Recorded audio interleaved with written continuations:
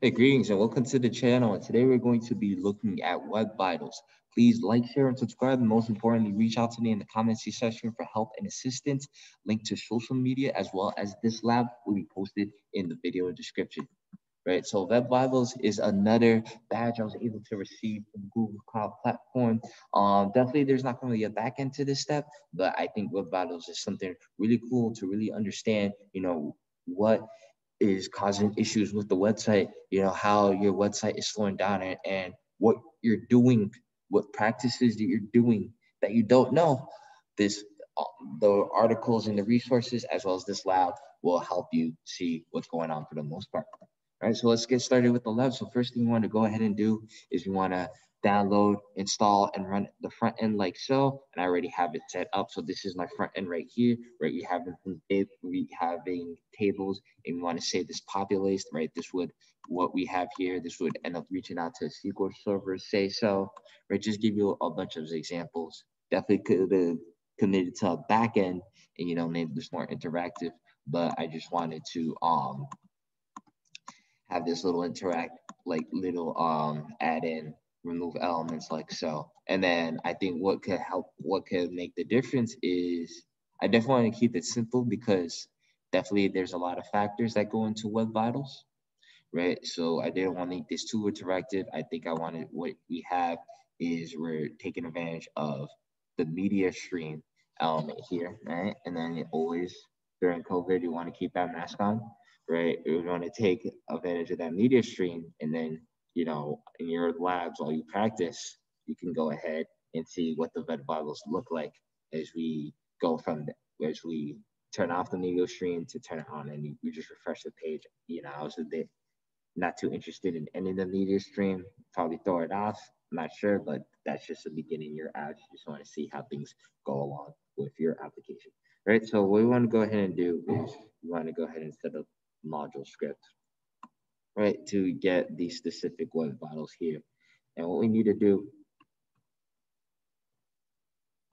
is that we're actually using this is really this is really, just point out the Angular, the way that you have to use Angular, right? You really don't have to use it like that. You could really take advantage of it. What we have here is we're using a service, right? All this logic is part of a service, but we're using a service as our centralized service to represent all the services here. And you think we have a script service for this, but no, this is actually part of that writer service that you're going to see a lot in this lab, right? It really acts as a base service and acts as the service for usually all services in this app. Right here, we're using it to leverage renderer 2 in order to add scripts with features to our code as as the website develops.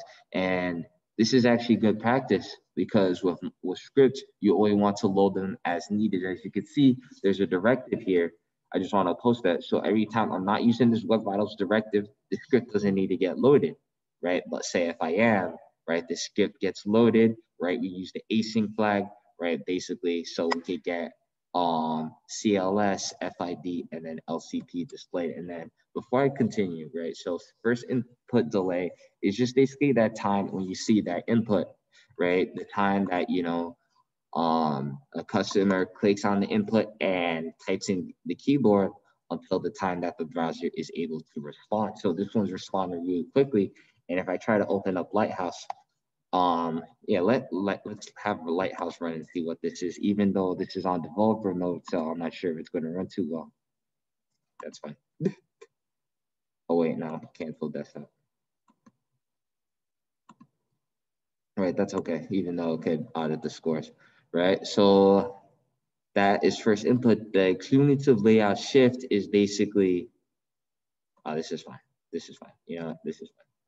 All right, cumulative layout shift is basically if you try to click on an element as they add, does the page shift? So usually on some pages, right, what we have is that button is this button kind of shifts to the lower of the page, or as you add elements, this gets knocked out of view and the website is unstable. CLS is about how unstable the website is, and the CLS for this website is great because it's built with Angular, React, has, I've heard some terrible things about Qt layout shift. You soon as you hit this button, it's all over the place, and then you have to find yourself. Even if you hit something that's supposed to be static, it also wants to go ahead and change. So with Angular, you really get that stability, especially with the way I set things up, right? Angular gives you that stability and just more, and just it takes very, very little, very, very little, really very, very little. I'm actually surprised just to know.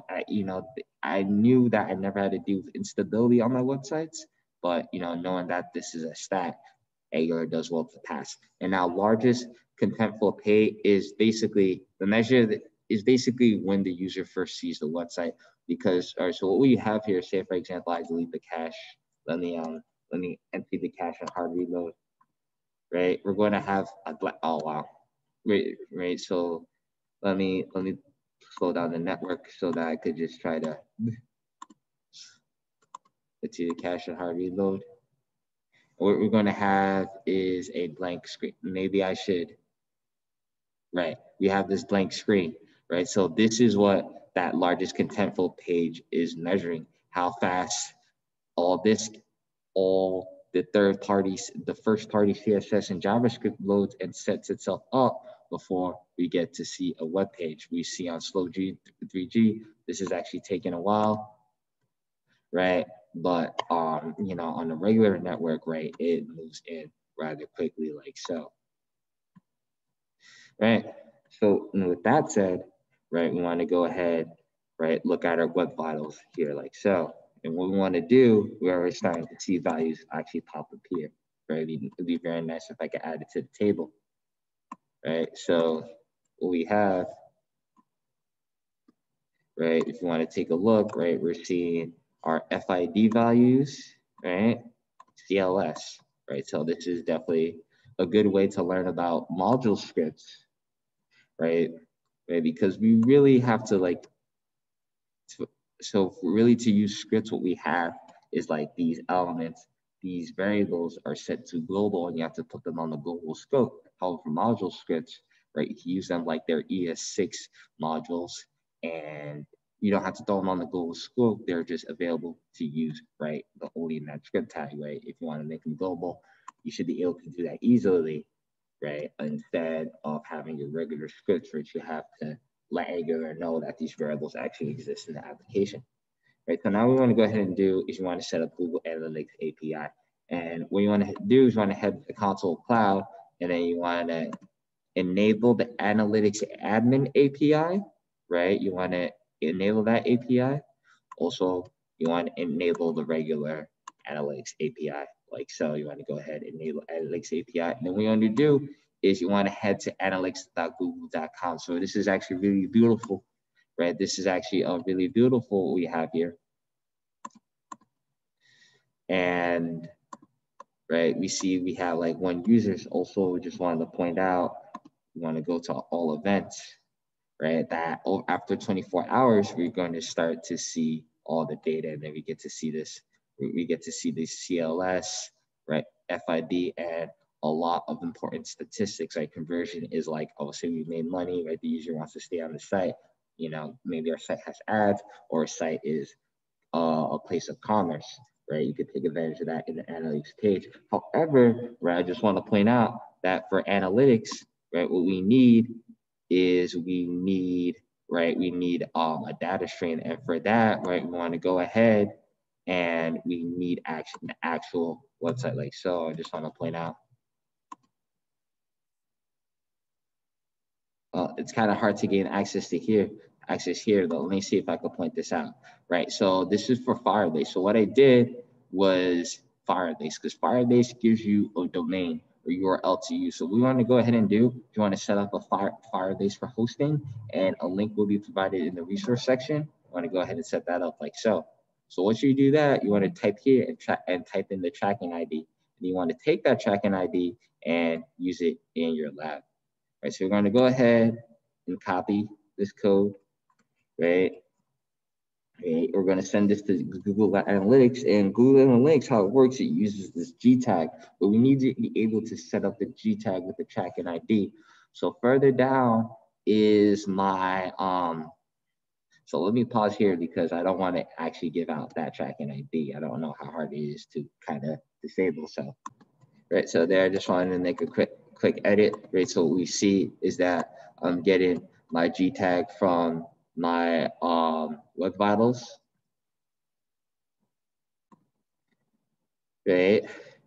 Right. So we have our G tag. Right. You want to set that up, and now we want to be able to. Right. So all this. So as you can see, right before I start to get my data, I just want to make sure that the analytics API for the client is actually set up before we have that going, before we start to work with and try to load and try to send data to the analytics API. And it's kind of interesting because I use the defer and then async and defer. The difference, right, is just basically defer actually loads it, but does not execute it until after the page loads. Async loads and stops the page creation until after. So I think to myself, I should use defer after, but however, in this setup, it actually works like so. But definitely practice you want to use defer in your site, right? So now I'm going ahead, right? So you see our cumulative layout shift, right? Very, very small, like the delta is actually 0, right? So I'm pretty sure that's going to score well, even though this library doesn't tell us what's going on there, right? And then we want to go ahead and refresh the page like so, refresh the page like so. And right, so at this point, you know, since we set up our G tag, right, and this doesn't need a service account, right? This is actually different from Google API. This is actually Google Analytics now, right? So I'm going to go over, I'm going to go to like a different browser, right, like so, right? And then I'll just head over to Internet Explorer. Oh, Microsoft Edge, wow. Let me see, Internet Explorer, right? Because I want to, and I want to head there like so, right? And then, yeah, it's not going to display, right? This is Angular 11. All right, let's head over to Edge Legacy, right? And then it's able to, just to show that it counts the user visitors by how many browsers that it's visited it on. And then, wow, that's interesting. Right, user webcam like so, that's fine. You know, it's a bit broken on Edge, that's still okay. Right. Right, Angular 11 is still working on Edge, so that's very nice. And then Internet Explorer, I can understand, right? The browser itself is insecure, right? And I want to go ahead and do is want to head to our real time, and you want to be able to see, right? So now we had one, as you'll be able to see before. Now we have 3 different visitors, and now you can get all this metric data as needed, right? So that is it with the lab. Thanks for watching. Please like, share, and subscribe. And most importantly, reach out to me in the comment section. A link to the lab as well as social media will be posted in the video description.